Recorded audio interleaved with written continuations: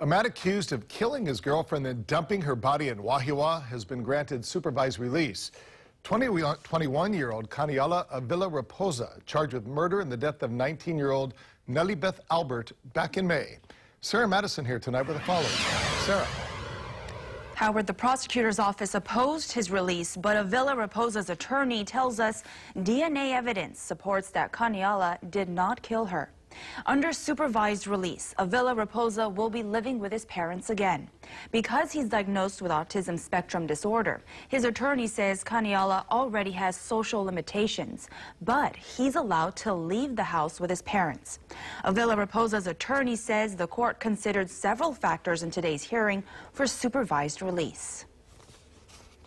Throughout the investigation, there was DNA collected, and the results came back with I'd say within 3 weeks ago, and we were provided them excluding Kaniala as a possible contributor on the DNA collected from Albert's body.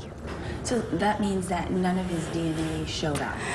In the specific areas where they were collected, without going into further detail, but they are critical for purposes of the case. Deputy Prosecutor Tiffany Kaeo tells us they will not discuss evidence of the trial at this time, but Avilla-Rapoza's charges still remain. They will continue with his trial scheduled for October 29th. We'll keep you posted of any new developments on this case. Howard.